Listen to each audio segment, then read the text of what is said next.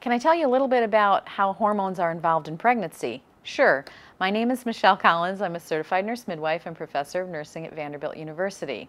Well, hormones in our bodies are sort of like chemical messengers. They're produced in one part of the body, but they carry a message in another part of the body or tell another part of the body what to do.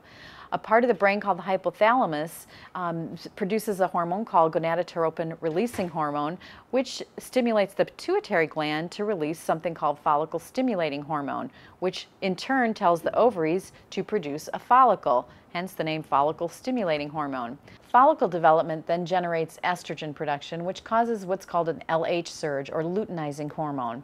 The luteinizing hormone then causes the follicle, after about 36 hours, to release the egg. The cells of the corpus luteum then cause estrogen and progesterone to be produced, which estrogen and progesterone are sort of like the yin and yang of pregnancy. Estrogen causes the building up of the lining of the uterus so that the fertilized egg has somewhere to implant, whereas progesterone kind of quiets the uterine muscle and keeps everything settled so that the uterus can allow for the pregnancy to be implanted.